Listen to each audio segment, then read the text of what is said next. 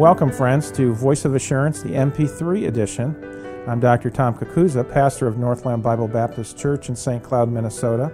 The purpose of Voice of Assurance is to proclaim the gospel of Jesus Christ and to equip believers through verse-by-verse preaching and topical message.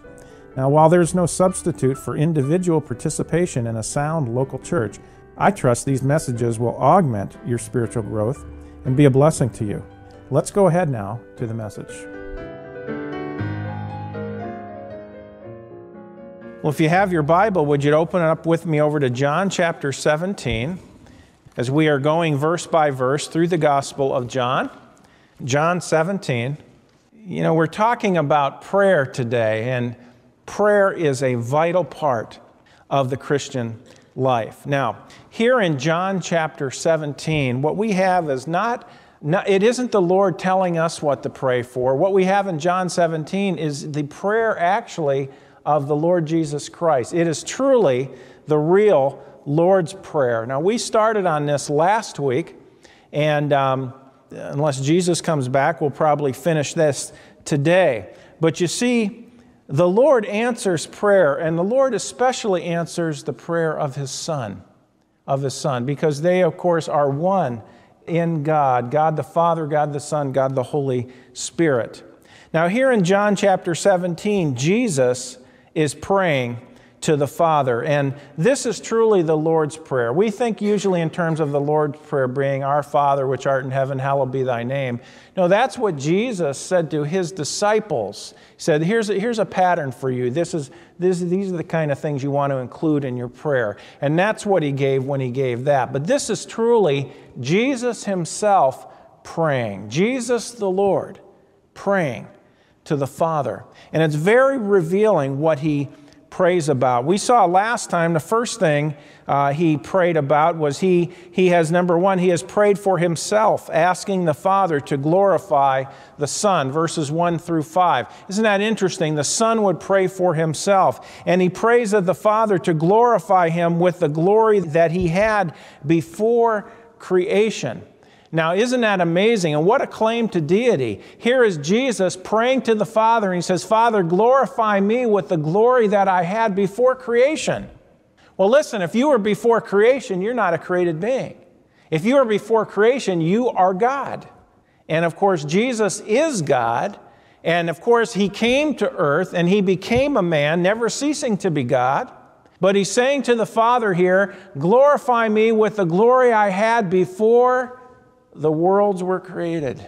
So the Son, the eternal Son, was there. What a statement of deity this is. But secondly, which is what we looked at last week, He prays to the Father for His disciples. Who are His disciples? Those 11 that are left. And He's asking the Lord, and He's asking the Father, He's interceding for them, because, folks, the days ahead for the disciples were going to be difficult days. Not only what they were going to go through when they saw Jesus crucified, but even after He came back from the dead and went back to heaven. Of course, that's when their ministry really kicked into gear, and He prays for them here in verses 6 through 19. Let's pick this up in verse 14, if you'll look with me. John 17:14. Jesus says this, I have given them thy word. And by the way, what applies to them, generally speaking, applies to us. So think in those terms. I have given them thy word, and the world hath hated them, because they are not of the world, even as I am not of the world. I pray not that thou shouldst take them out of the world, but that thou shouldst keep them from the evil, or the evil one, referring to Satan.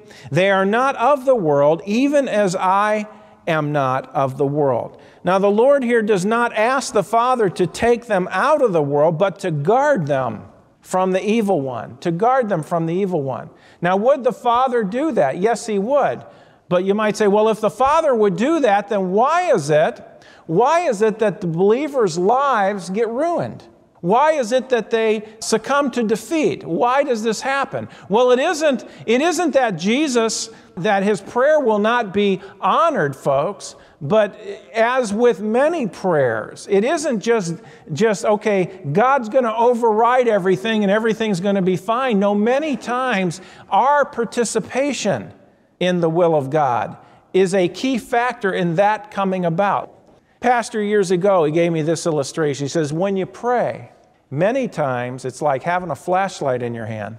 And you take that flashlight and you shine that at the need that is there. And then what does the Lord usually want us to do? He wants us to take that flashlight, once we see what the need is and we understand it, to turn it back and to shine it on us. You're the answer to that prayer. Now, with that in mind, look at this. See, the Lord prays to the Father, Father, I'm not asking you to take them out of the world, but that you would keep them from the evil one. They are not of the world, even as I am not of the world. The Lord does not ask the Father to take them out, but to guard them from Satan. How is it done? Well, there can certainly be direct intervention in that. There's no doubt about it. There can be direct intervention by the Father, but usually it is through our obedience to the Word of God that we are kept from the evil one. That's why it says in Ephesians 6 to put on the whole armor of God. We would not have to put on the whole armor of God if it was just a matter of Jesus having prayed this for his disciples, because then we'd say, well, it's going to happen. I don't have to worry about Satan because Jesus prayed and the Father's going to answer. Well, yes, he will, but there's many times a way that the prayer gets answered. And usually it is through our obedience to the Word of God. Folks, do we understand that in the Bible, there's a lot of weird teaching going on about Scripture today. Do we understand that in the Bible there are do's and don'ts? There are things not only that God wants His children to do, but also things that God doesn't want His children to do. There are things that God wants us to be involved in, and many things God says, I don't want you to be involved in that. I want you to stay away from that. That's a dangerous thing. Don't let that infect your thinking. Keep your mind right. Be careful. That's why we've got the Scriptures. By the way, that's one reason why the Bible is as thick as it is, because it's our instruction manual on life. I think of Ephesians 4. We won't go there because of time. But Ephesians 4 talks about putting off certain things, putting on certain things. It's not automatic. It doesn't just happen. No, God says, this is what I want you to do. And folks, it's through the application of Scripture that we are kept from the evil one. It says we obey the Word of God. And by the way, it isn't just the parts we like. It's also the parts that change us, that are challenging, but those things many times that are the most challenging, if we will by faith step out and say, Lord, you know what? That's going to stretch me, but I'm going to trust you and I'm going to do it anyway. And God provides grace, and then that's how He transforms us. And folks, as He transforms us, we become more like Christ, and we don't fall prey to the strategies or the wiles of the devil. So powerful. Look at verse 17. Jesus said, remember now, He's praying. How is this going to take place? Verse 17, sanctify them through Thy truth. Thy word is truth. The word sanctify means to be set apart. It means to make pure, to make holy. We see this in Scripture. Vine's Expository Dictionary states, thus, sainthood or sanctification is not an attainment. It is the state into which God in grace calls sinful men and in which they begin their course as Christians. Yes, as we covered in Sunday school today, when you trust Christ as Savior, you are sanctified. But then there's the second tense or aspect of sanctification, that as we walk with the Lord and we apply His Word to our lives, we are being set apart. We are being made more pure in our walk, in our daily lives as Christians. And this is what He does, and this is how the Lord works. It is through the Word of God. What keeps the believer pure and clean while we are out trying to win people to Christ in this lost, perverse world? It's the Word of God. It's the Word of God. It is the source that brings balance to the life of the believer. The Bible transforms us, and this all has to do with that word sanctify or sanctification. The Bible transforms our lives. Folks, we need that. Hold your place here and look at Psalm 119. Psalm 119. I know I've mentioned this before, but don't you think it's quite interesting that by far the longest chapter in the Bible is the one that has to do with the Word of God itself? God is saying something in that, folks. God is saying something significant. He devotes the biggest portion of any chapter in the Bible, the biggest chapter of all the chapters, he devotes that to his written word. So in the written word, the biggest chapter is the one about the written word. There's significance in that. We can't blow that off. This is why we emphasize not only knowing the Scriptures, but applying the Scriptures. Psalm 119, look at verse 9 with me. It says, "Wherewithal shall a young man cleanse his way? By taking heed thereto, according to thy word." What does the Bible do? The Bible will clean up the life of the Christian. It will clean up the life of the Christian. But it's not just by reading it, it's by reading it and then applying it to life. Verse 10, "With my whole heart have I sought thee. Oh, let me not wander from thy commandments." Isn't that easy to do? To wander. You know, folks, that's why it's so incredibly valuable that we have the Word of God in print. Because as we wander, we can go back and we can say, oh, you know what? I need that refreshment. I need God to refresh my thinking again. I need Him to straighten me out. I think all of us in this room, if you're a Christian, all of us have experienced that. We wander spiritually. We wander mentally sometimes. And we get back to the Scriptures, and it's like a cleansing. There's a cleansing that takes place of our thinking and of our spirit. And the Lord gets us back on track and renews our spirit within us to where we're refreshed and we're alive and we're locked in again. We're on focus again as Christians. This is the Word of God. This is how the Lord sanctifies us in a practical sense, sets us apart, makes us more holy, makes us more pure. It's the Word of God. Verse 10, "With my whole heart have I sought thee, O let me not wander from thy commandments." Verse 11, "Thy word have I hid in mine heart, that I might not sin against thee." You know what, dear friend? If you're a Christian and you're not hiding God's word in your heart, you're sinning more than you need to sin. I can tell you that. You're sinning more than you ought to sin, because the Word of God is what the Lord uses to convict us, to warn us, to guide us, to encourage us. See, it is foolish to pray for purity while at the same time indulging in sin. It's foolish. It's hypocritical. What is a hypocrite? A hypocrite is someone who says there's too much sex and violence on their DVD player. That's a hypocrite. Oh, there's so much trash in the media. Well, then don't watch it. Oh, it's so perverse, it's so corrupt. Well, then don't watch it. Oh, it's bringing me down. Turn it off. I just can't. No, you just won't, friend. You want a dirty life? You want a defeated Christian life? You want the constant conviction and guilt? Well, if that's what you want, keep it on. But God says what? In the Psalms, here's another warning. In the Psalms it says this, "I will set no wicked thing before mine eyes." I will set no wicked thing before mine eyes. Boy, isn't that clear? Isn't that simple? And you know what? If we follow that, then our thoughts will not be as perverse, as corrupt, as self-defeating. But we have to follow it. Let's go back to John chapter 17. "Sanctify them through thy truth. Thy word is truth." Verse 18.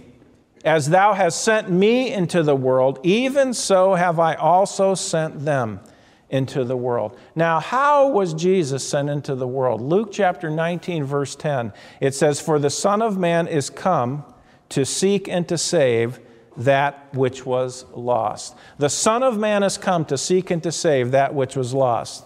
See, notice, we are to seek the lost. We cannot save them. Literally, we can't save their souls. But we can seek them, and what we can do is we can lead them to the Savior by presenting the gospel clearly to them. The Lord Jesus Christ has passed the torch to us once He went back home to heaven. He came into the world to seek and to save that which was lost. He ascended to heaven, and what did He tell His disciples? Go into all the world, preach the gospel to every creature.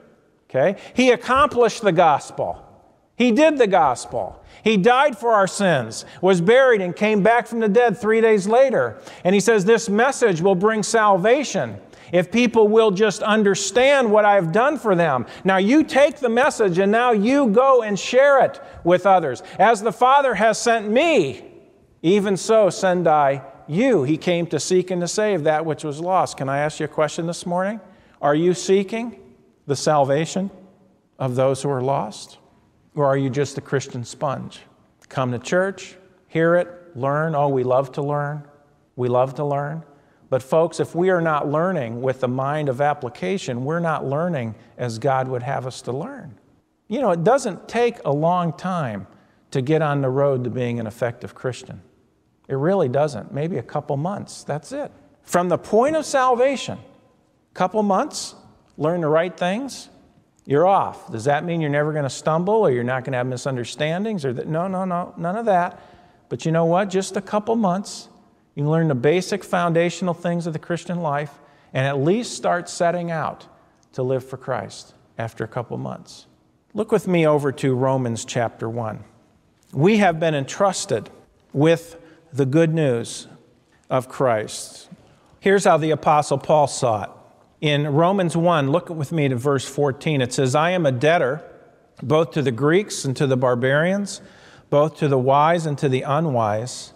So, as much as in me is, I am ready to preach the gospel to you that are at Rome also. For I am not ashamed of the gospel of Christ, for it is the power of God unto salvation to every one that believeth, to the Jew first, and also to the Greek. Verse 17, for therein, in the gospel, is the righteousness of God revealed, from faith to faith, as it is written, the just shall live by faith. Can I explain this to you today? Maybe you're here and you've never seen this before, never understood this before. I have a responsibility as a pastor, but first as a Christian, to share with you what Christ has done for the entire world. I have that responsibility, and I take it seriously, and I hope you do too. We are all sinners, including me.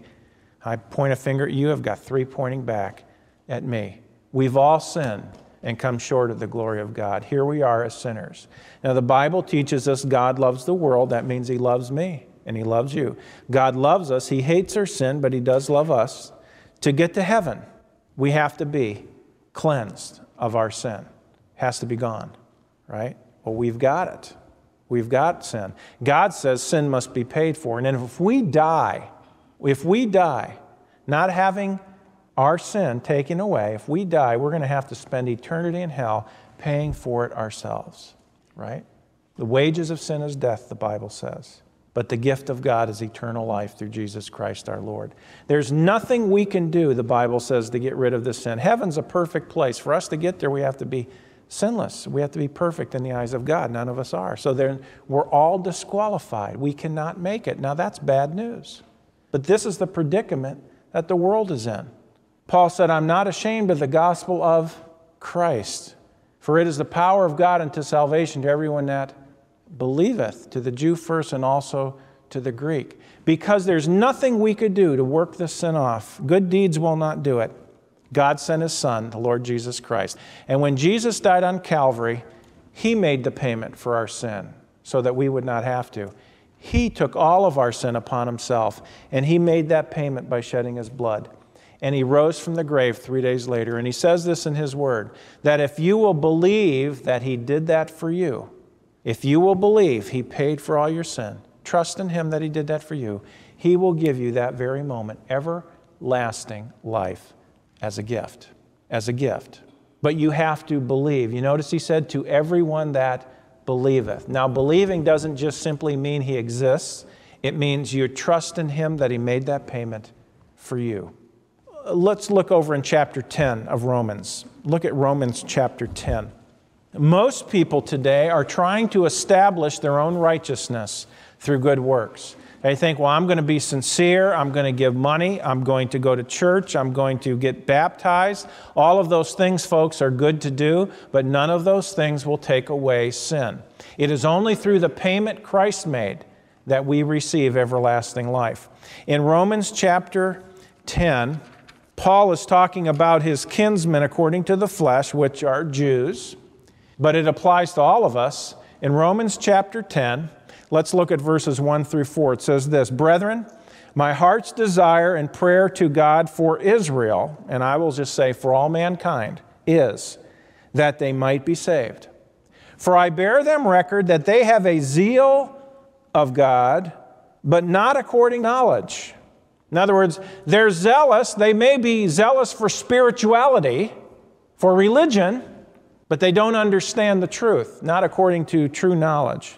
For they, being ignorant of God's righteousness and going about to establish their own righteousness, have not submitted themselves unto the righteousness of God. Verse 4, for Christ is the end of the law for righteousness. Watch this. To everyone that does what? Believes. Believes. You believe. You put your faith in Jesus Christ, that His payment on the cross was sufficient to pay for all your sins. And you trust Him as your Savior, and He gives you as a gift, friend, eternal life. No strings attached. It's yours the moment you trust Christ. You notice in verse 4, for Christ is the end of the law for righteousness to everyone that believes. See, the commandments. What do the commandments teach us? The commandments are not a way to get to heaven. A lot of people don't understand that. The commandments will not save you. What the commandments do is show us that we're sinners because we can't keep them perfectly. I'm not saying they're bad, they're righteous. In Galatians it says, listen, if righteousness could have been through the law, verily it would have been through the commandments. Because the commandments are straight from God. The commandments are pure. The commandments are holy. But we could never keep them. People who say, to get to heaven, I have to keep the commandments, are people who are saying, you know what, I condemn myself to hell because they don't keep the commandments. They don't. No. The Bible says Christ is the end of the law for righteousness to everyone that believes. Once you trust Christ as Savior, you are secure in Christ. Now, as we move on this morning, let me just say this before we move on. If you've never understood that your good works will not save you until today, if you've never trusted Jesus Christ alone as your Savior, would you please, dear friend, trust Him as your Savior today? You cannot go to heaven except by Jesus Christ and only Jesus Christ. Trust Him as your Savior, and He will give you salvation as a gift. He'll give you everlasting life. And what does that mean? It means it's life that lasts forever. Now let's go back to John chapter 17. Jesus continues in His prayer, and here in John chapter 17, He has prayed for Himself, asking the Father to glorify the Son. We see that He has prayed for His disciples. He's gone to the Father on behalf of His disciples, verses 6 through, well, we'll look at verse 19. He says in John 17:19, and for their sakes I sanctify myself, that they also might be sanctified through the truth. What sanctifies us? The truth. What is the truth? It's the Word of God. Sanctify them through Thy truth. Thy Word is truth. But we see thirdly, He prays for the future believers who will make up the church. Now let me say that again, and let's let that sink in. This is really, if I could use the term, neat. All right? He prays for the future believers who will make up the church. Think of it. Think of it. The Lord was praying for you and me, folks, 2,000 years ago. 2,000 years ago, He was praying for us. Verse 20, neither pray I for these alone. Who? His disciples, who He was with at this point. Neither pray I for these alone, but for them also which shall believe on me through their word. Who is that? Us. I have believed on Christ through their word. Their word is the Word of God that has been witnessed about through generation to generation to generation. On Sunday nights, we're studying the book of Acts, and those of you who have been with us, you know that we've already covered where the Word of God, where the gospel went from Asia and then it crossed over into Europe. And we are the beneficiaries of when that gospel got into Europe and went all over Europe. And then where did it go from Europe? It came over to the United States. We are benefiting from that even today. But here Jesus is praying for us. Pray for them which shall believe on me through their word, that they all may be one, as thou, Father, art in me, and I in thee, that they also may be one in us, that the world may believe that thou hast sent me. Now look at verse 23, or verse 21. That they all may be one. as thou, Father, art in me, and I in thee, that they also may be one in us, that the world may believe that thou hast sent me. Many people see verse 21 as a verse to use to break down theological barriers and to say that those who stand on doctrine, such as us, are not right with God because we are fighting against the unity of the body. Now, this is the common way verse 21 is used. I believe with all my heart that is taking verse 21 out of context. I don't think that is the context of verse 21 at all. What is Jesus praying for? Jesus is praying for the spiritual unity of the church that would be fulfilled with the birth of the church in Acts chapter 2, beginning in Acts chapter 2. Notice the word in verse 21. It doesn't say with. It doesn't say with. It says in. In other words, it's the idea of in Christ. In Christ. Not with Christ, but in Christ. There would be a spiritual unity for those who would believe in the future, verse 20, with those who had believed. Do you see that? Verse 20 and 21. There would be a spiritual unity with those who would believe in the future. This is what Jesus is praying for. With those who had already believed. What is that talking about? That's talking about the unity of the body of Christ. The church had not been birthed yet. That began in Acts chapter 2. This unity would bring together both Jew and Gentile, bond and free, male and female, into one body. I believe in verse 21 where it says that they all may be one is referring to one body. Jesus is praying for the future that those who had believed at the time he's talking about it and those who were going to believe that the Father would bring together that one body. Has this prayer been fulfilled? It's being fulfilled. It has been and is being fulfilled. Because every time someone puts their faith in Jesus Christ, whether Jew or Gentile, whether bond or free, whether male or female, they become one in. See that key word there in verse 21 is in. They become one in Christ, in the body. Let me show you some scriptures on this. Hold your place and look at Galatians 3. Galatians chapter 3. He's praying for the unity of the body. I don't believe, now listen, he does, and I'll revisit this statement. He does want us to get along with one another. He does. There's no doubt about that. But folks, that's not what his prayer was. Contrary to what I think most people see verse 21 to be talking about. I've heard people on TV and on radio say, oh, you know, these people who are always talking about doctrine, and the Bible says this, and they'll say this, doctrine divides, but love unites. Wait a minute, friend. Biblical love is not the opposite of doctrine. God's the one who gave us the doctrine. Listen, you can have union, but no unity. Unity is based on the Word of God.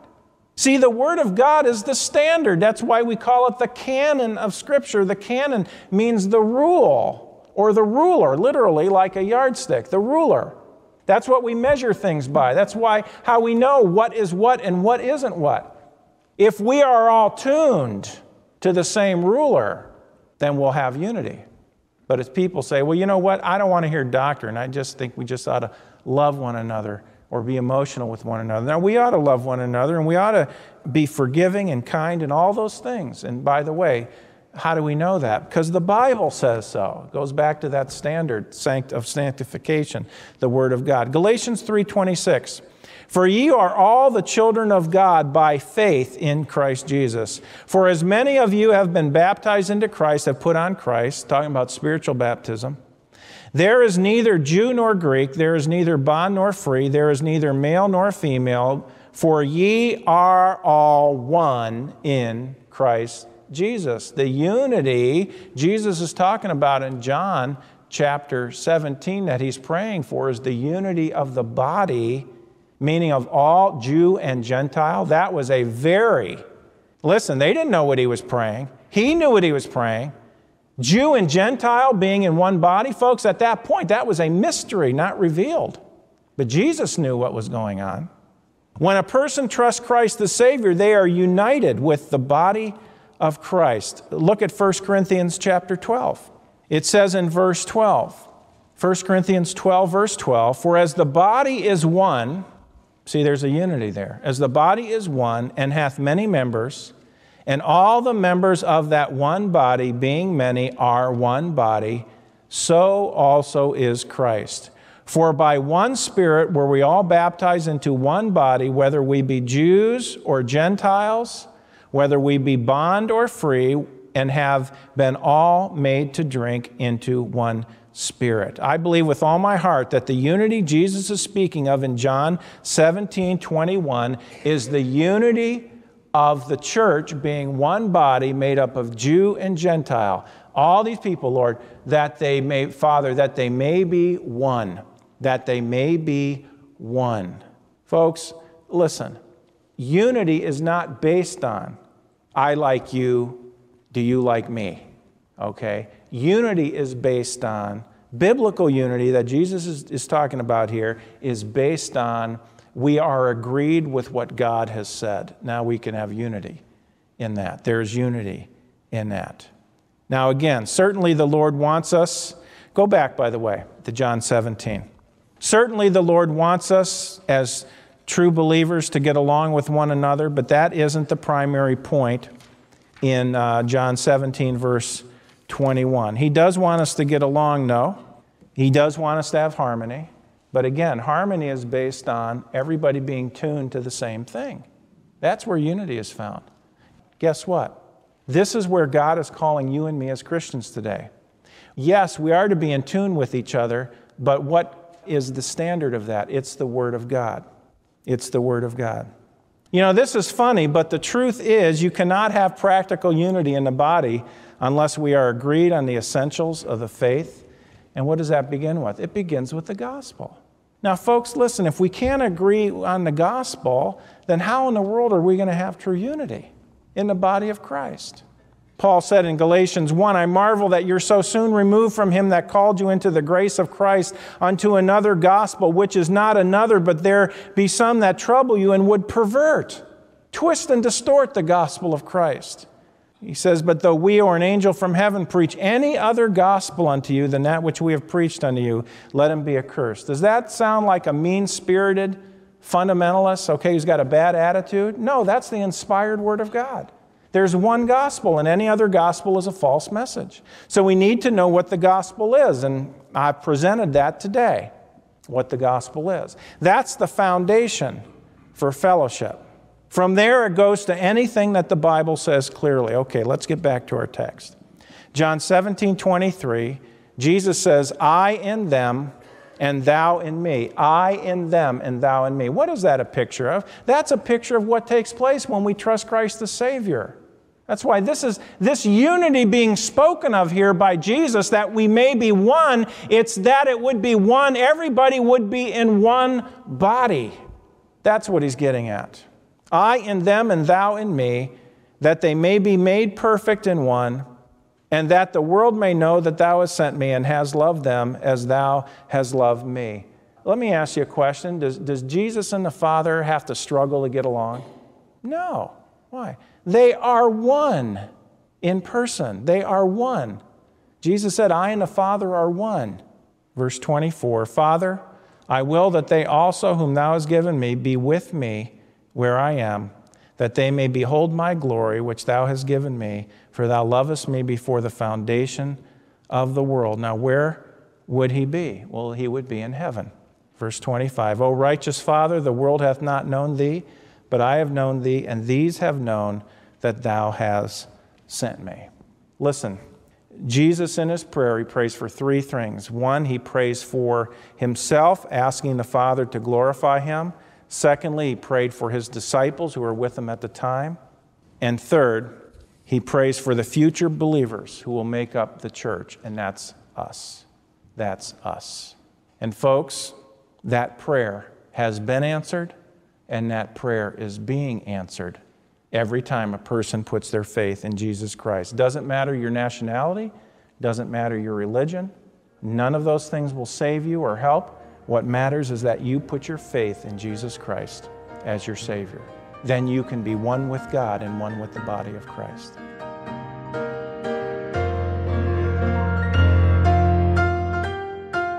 Well, friends, that concludes this edition of Voice of Assurance. Thanks so much for listening, and would you share this ministry with a friend? To contact us or learn more about our ministry, please visit www.northlandchurch.com. Your prayers and support for this ministry are greatly appreciated.